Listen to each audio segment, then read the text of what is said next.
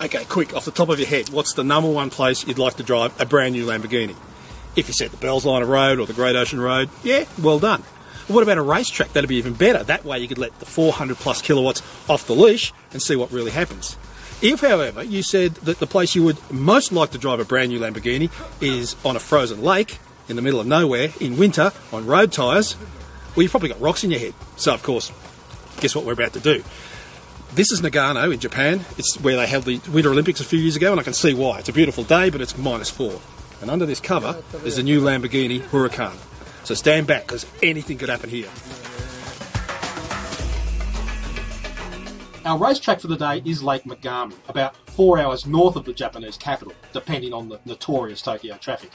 At this time of year, the lake is frozen to a depth of about 40 centimetres, or at least we hope so.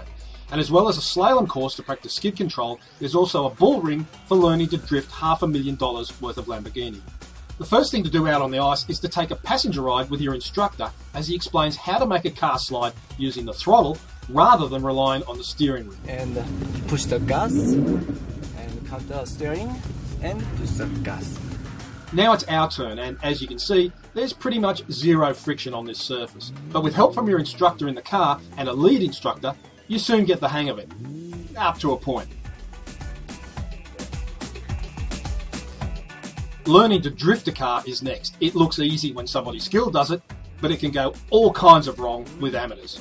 Although the surface looks snow-covered, in places the ice is as glassy as a skating rink.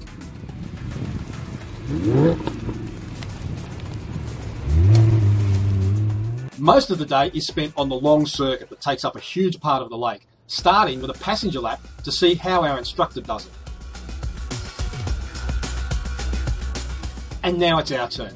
As you can see, some of us made it look more difficult than others. Disappearing into your own icy spray was a depressingly common end result.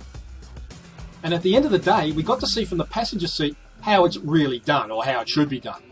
It's fast, it's very slippery, it's brutal, and it's incredibly bumpy. And as you can see, even the experts can get a bit wrong-footed on a surface like this in a car like this.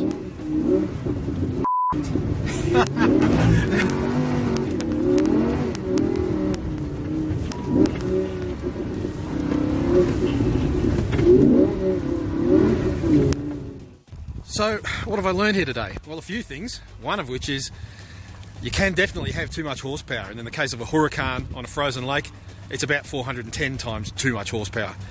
Secondly, even with a Lamborghini's great track suspension and its road holding and its balance and its all-wheel drive, when you're on a frozen lake, even from behind the wheel, you are most likely a passenger most of the time.